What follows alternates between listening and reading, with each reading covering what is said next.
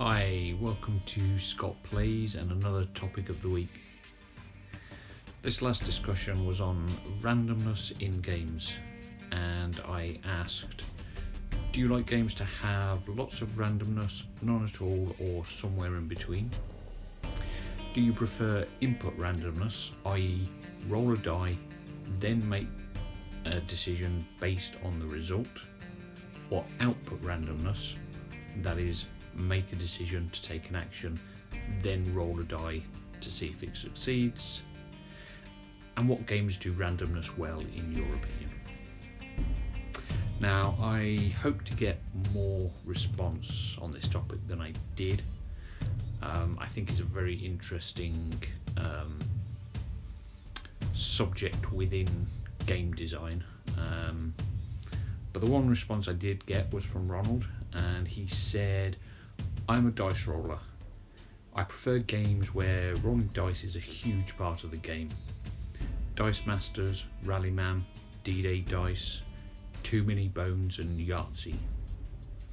While Roll and Move comprises a lot of these types of games, some use them as an integral part of the game, like in Dice Masters. But as anyone who likes dice games, it is all about dice randomness and the manufacturing quality. Games that implement lots of options for a missed roll are quickly becoming some of my favourites. Okay, so Ron touched on a few of the points that I wanted to discuss today. I think, as I said, I think randomness is a very interesting subject within games and game design. I think it tends to get quite a bad rap. There are a lot of gamers that really dislike randomness, and particularly dice. But there's a lot of things you can do with dice and other sources of randomness that I think add a lot of interest to a game. In fact, I'd go as far as to say that a game without any randomness isn't really a game, it's a puzzle. And so let's talk about some of the sources of randomness. We've already mentioned dice. The other one that most people will be very familiar with is cards. You then have sort of tokens that you draw from maybe a cup or a bag or something like that. And then the one that a lot of people sort of overlook is player randomness. And in this case, it might be better to use the word or the term uncertainty rather than randomness.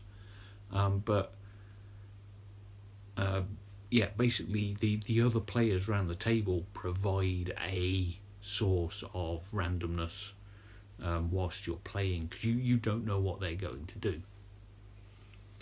And these different sources of randomness behave in different ways. So, for example, let's take dice to begin with. If you roll a single six-sided die, you've always got a 1 in 6 chance of getting any of those sides. If you had a second six-sided die, you roll both of them together, you can produce a result between 2 and 12, and the distribution of those numbers follows a triangle. And then as you add more dice, it starts to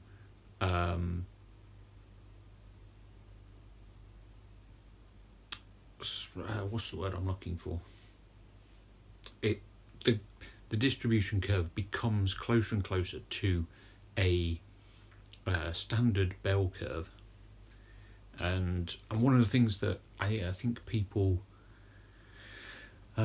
think when they think of dice is that more dice is more random, but in fact it's not, because you're getting closer and closer to this bell curve distribution, and that's actually less random.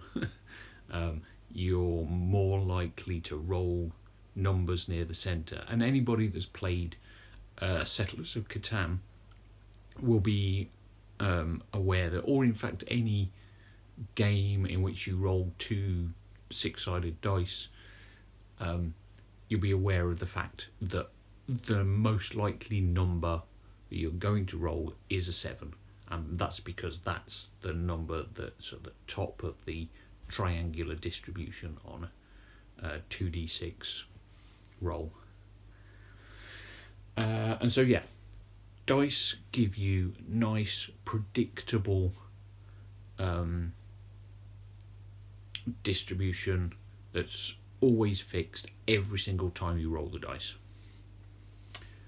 Cards can be used to mimic that kind of probability curve, but they can also be used in other ways. Usually randomness with cards is you draw a card, you know, it might have a value, it might give you an instruction to do, but it's then placed in a discard pile, and that result is no longer available to the players until the discard pile is reshuffled and put back in and formed back into a deck. So the probabilities of getting any particular result are changing all the time whenever you draw a card from a deck. Now you can get the same result as dice by drawing the card, putting it back, shuffling, you know, and doing that every single time you draw a card. But you know, almost no games do that because it's such a hassle. And so yeah, cards give you this different changing probability space, which is, yeah, can be very useful. They're often misused as well. Going back to the example of Settlers of Catan, you can buy a deck of cards that mimic or are supposed to mimic the probabilities of the dice, but because you draw a card, you know, and it's basically got one of the 36 possible combinations of 2 6-sided dice, and yeah, so say like the majority of them are going to be, well, half of them I think, if I'm doing my, I'm not sure about that, but the most common number in there is a 7. So say you get a 7, you discard it, there's now 1 less 7 in that deck, so the chances of you drawing a 7 are reduced, and so that doesn't precisely mimic the dice rolling, and so the chances of getting particular results within the game changes. And yeah, as I was saying, I think, you know, the cards can be misused in that way, but that changing probability is a really interesting feature in a lot of games. Again, you can mimic both those types of things with pulling tokens out of bags or cups or something, because, you know, again, you could have, instead of a deck of cards, let's take a standard deck of poker cards, you know, your standard playing cards, ace through king, 4 suits. You could have the, 52 different tokens in a bag that all represent ace through king of the 4 different suits, and you could just pull a token out. That gives you your result. You discard it, and that's exactly the same as drawing a card from a standard deck. But the interesting thing that tokens allow you to do is to easily change the contents of the bag, and it's.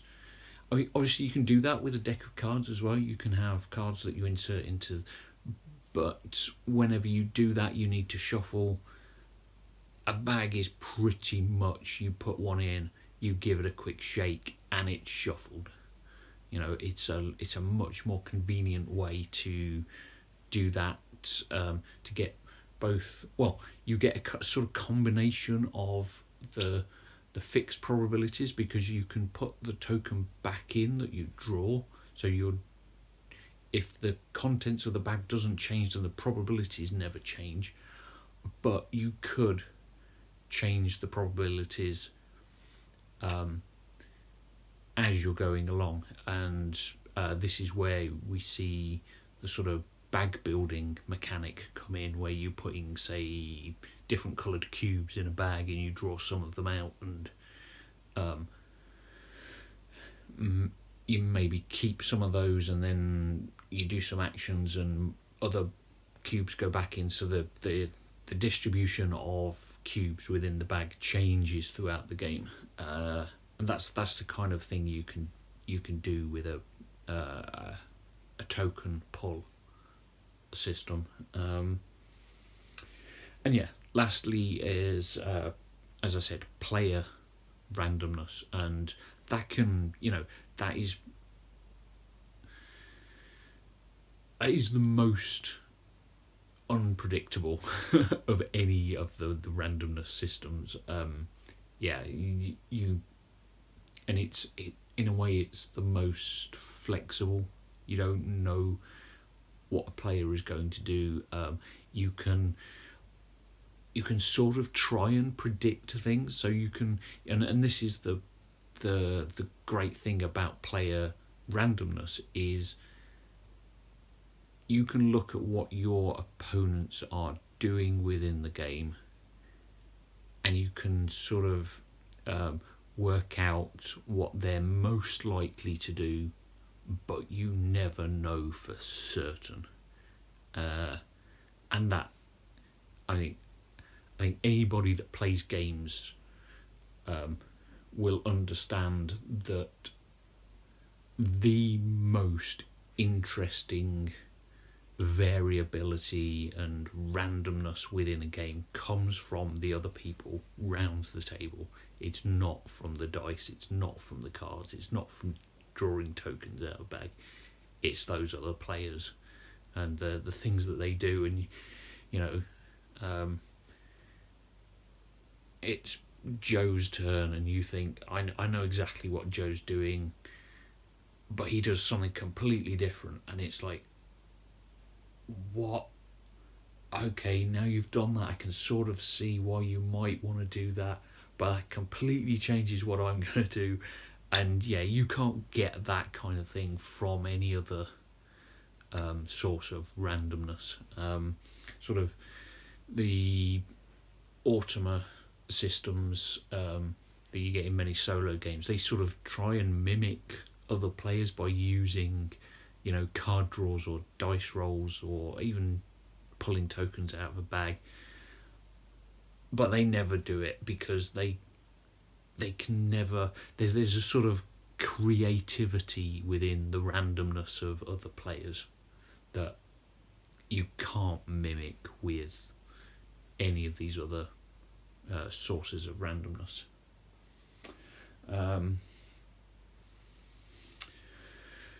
So,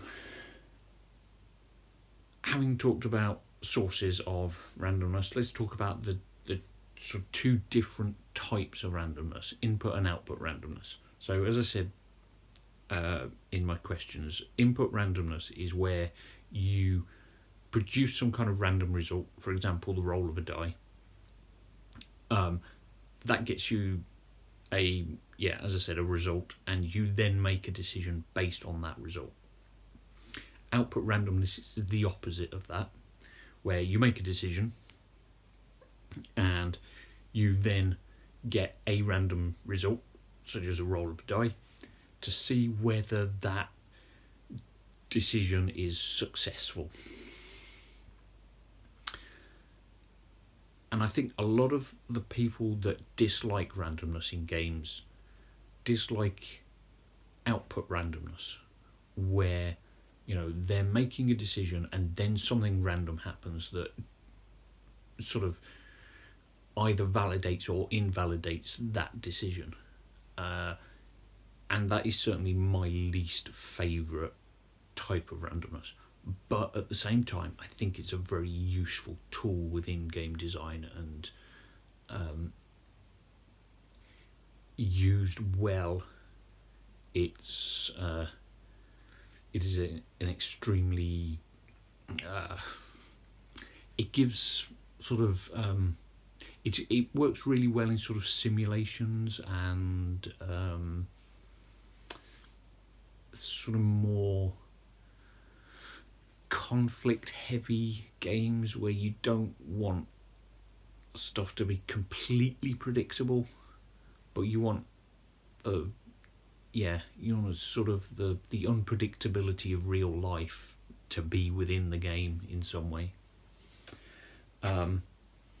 Input randomness, on the other hand, is generally what most players like in terms of randomness. You roll a die, you draw a card, then you make a decision, and that's good because, you know, you're getting the information up front for you to then mitigate or use in some way.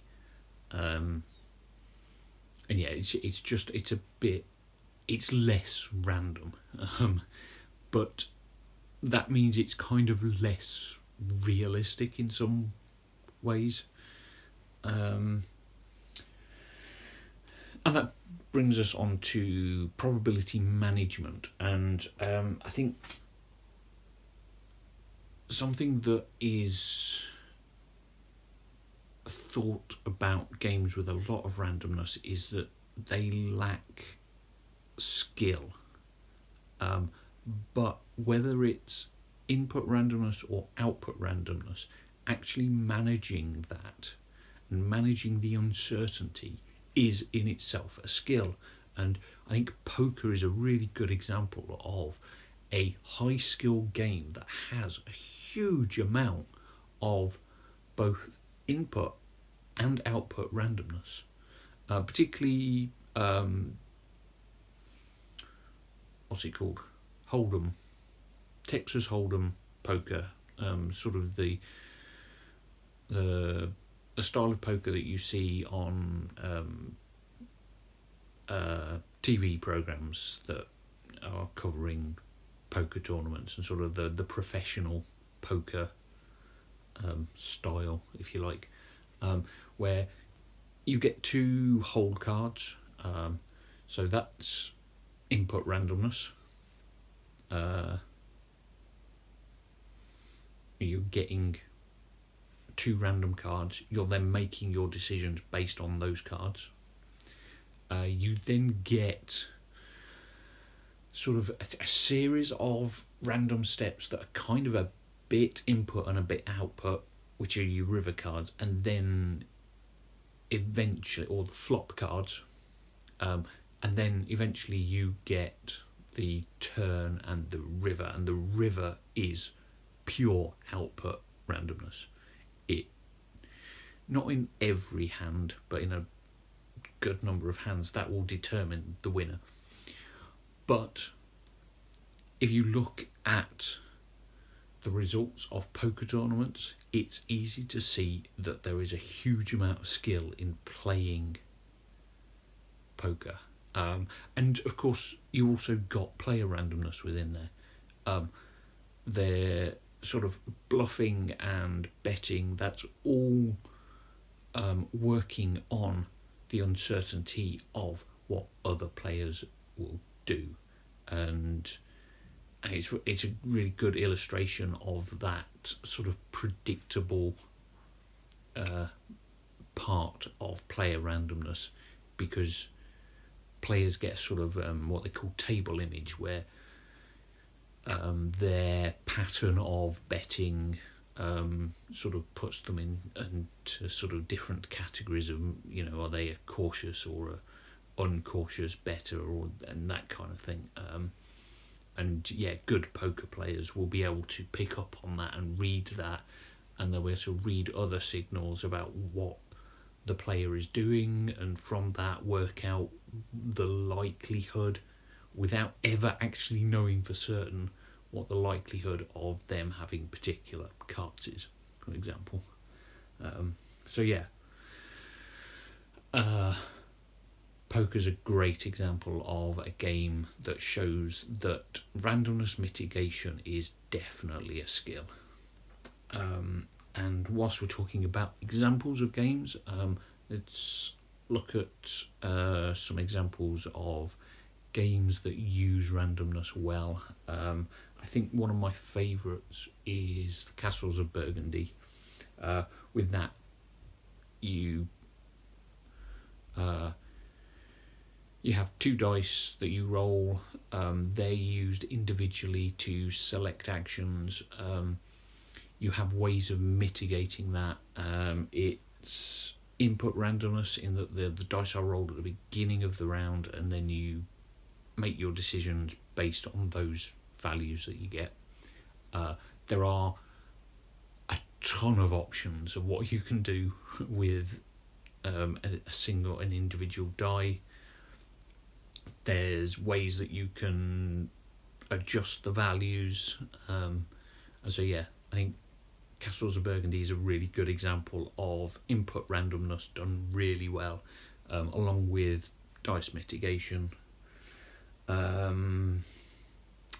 A good example of output randomness is one of my current favourite games, Root, in that the majority of it is well, there are two sources of randomness.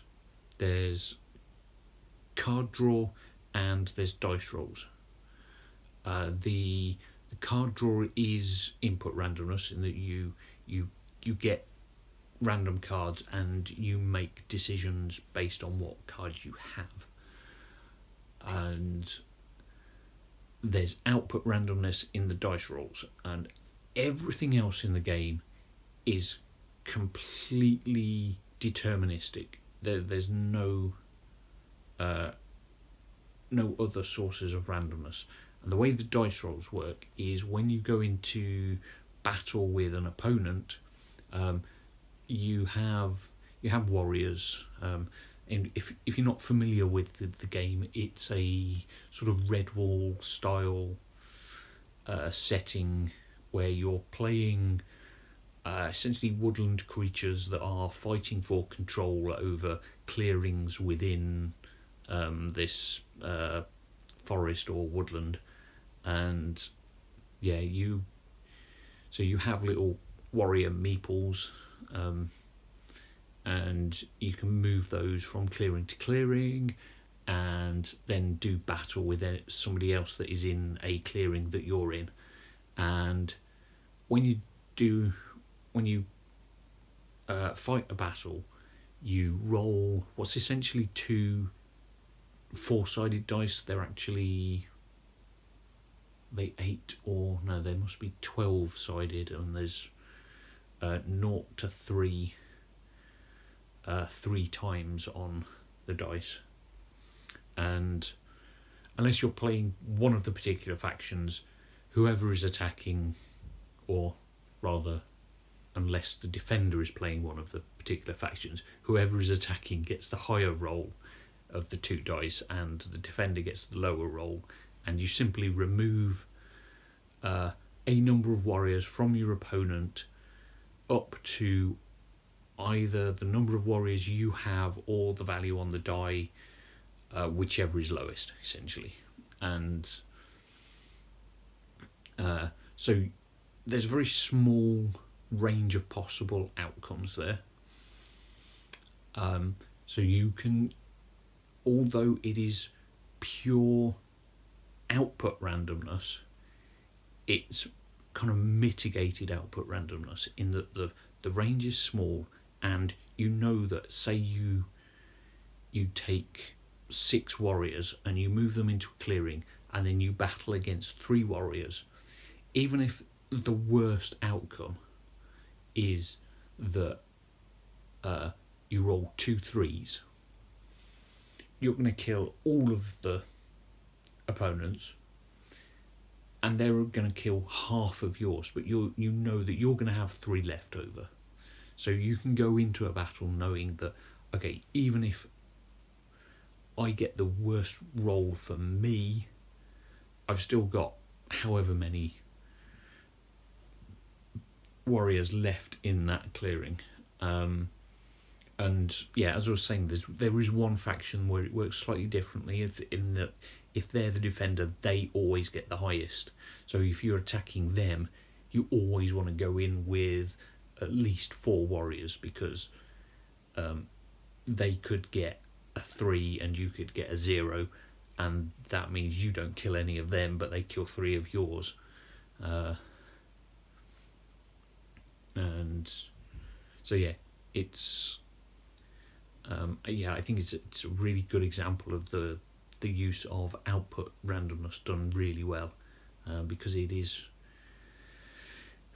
although it is unpredictable, it's managed really well because of, yeah, as I was saying, the range of possibilities is so small, and you decide how many warriors you take into a battle.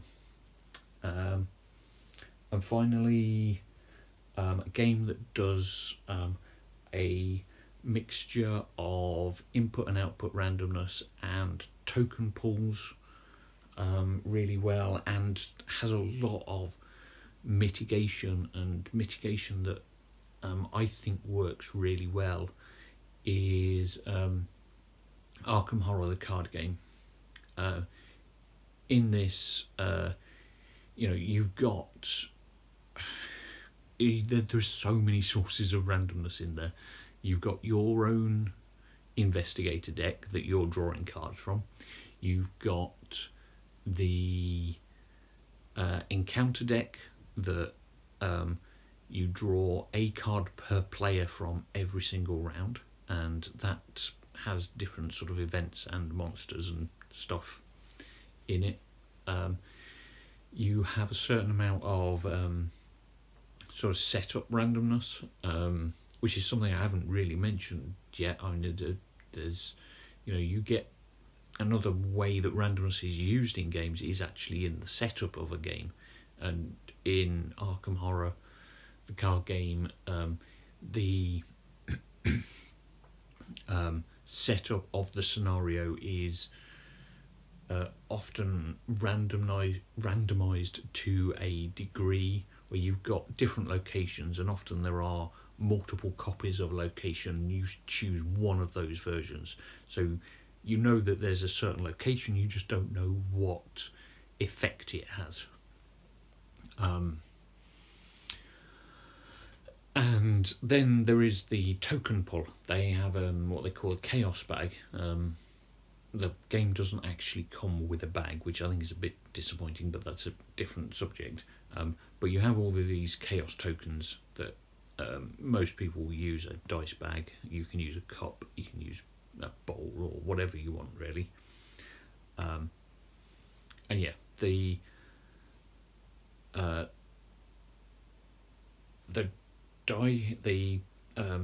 chaos tokens have either values, sort of either negative or positive, or 0 values, or one of a small number of symbols on them.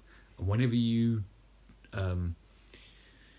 do certain things within the game, for example fighting, you do what's referred to as a skill test, and you reach inside the bag, you draw out a token, and the value, if it's a value, is added to your skill value, and there is there will be something. For example, if you're fighting a monster, the monster will have a strength, and you're looking to get your fight plus the token value above the strength of the monster in order to be able to deal damage to it.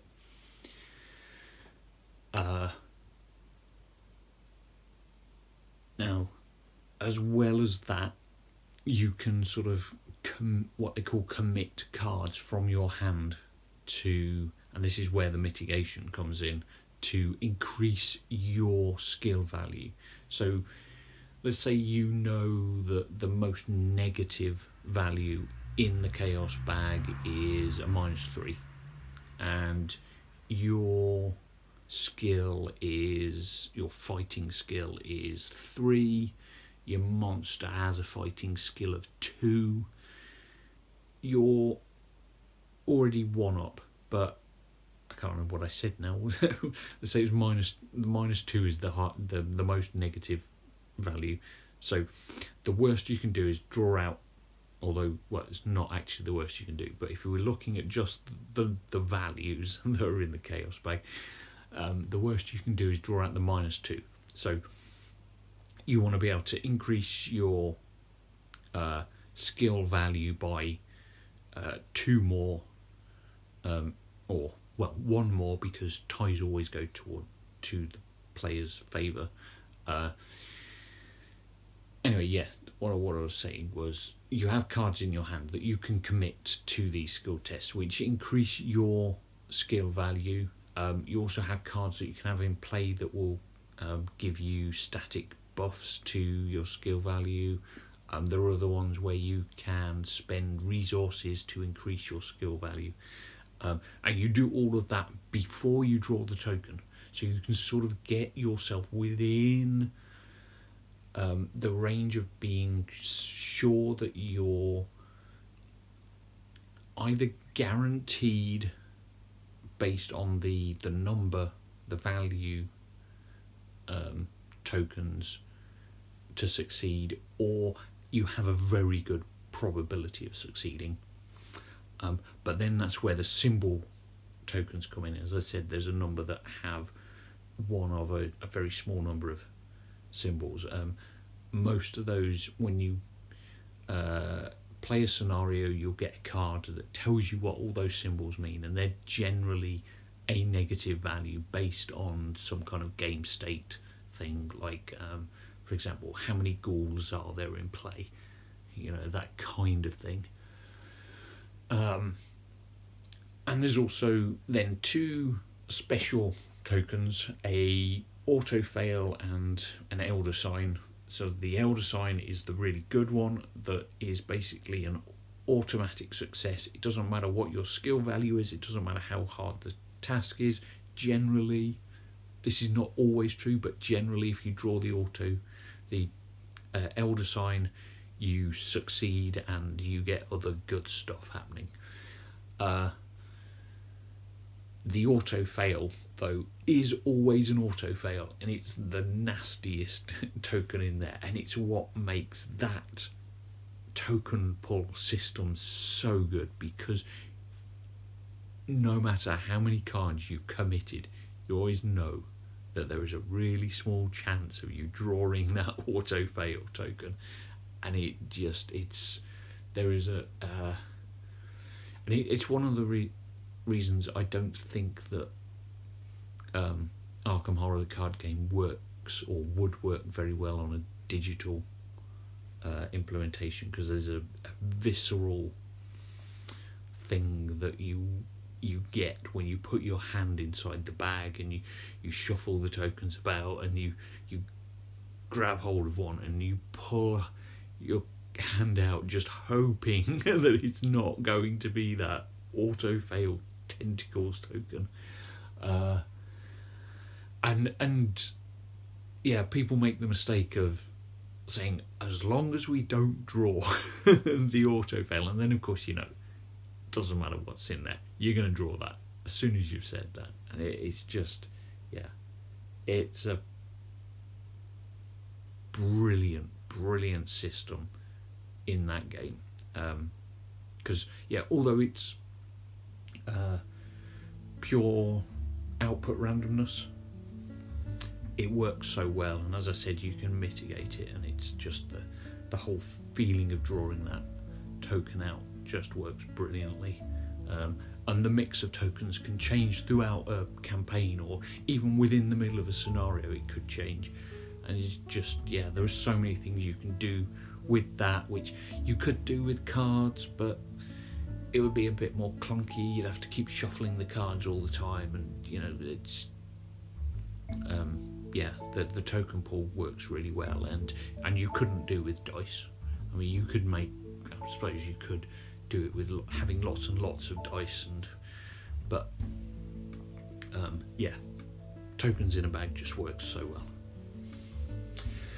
Anyway, I've probably talked for quite a while about randomness. As I said, it's one of my favourite subjects within game design, because I think there's so many things you can do with it, and it as I said, I don't think a game without randomness is not a game.